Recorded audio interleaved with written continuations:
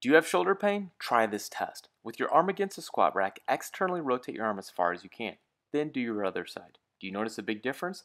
For pro strongman Travis Ortmeyer, this limited left side also happened to be the same problem shoulder he was feeling pain when pressing overhead.